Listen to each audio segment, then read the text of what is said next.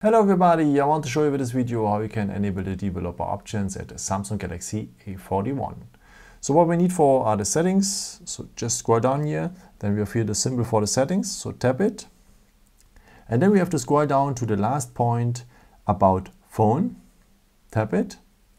And then we will need here the software information, tap it. And now we will need the build number, and we have to tap that build number now for 7 times.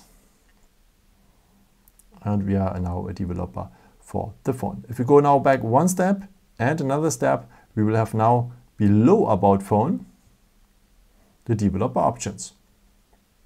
And now we are able to enable the stay awake mode or the USB-Debugging or may other stuff you need. And yeah, after if you're ready with, you can also disable them here directly. Just go here on off and also on and then on off.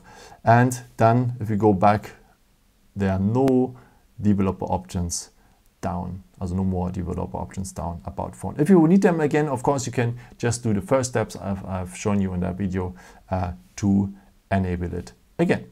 Yeah, I hope I could help you with this video and answer your questions. And yeah, maybe if you want, you can leave me a nice comment or give me some thumbs up. That would be very helpful for my videos. Thank you so much for.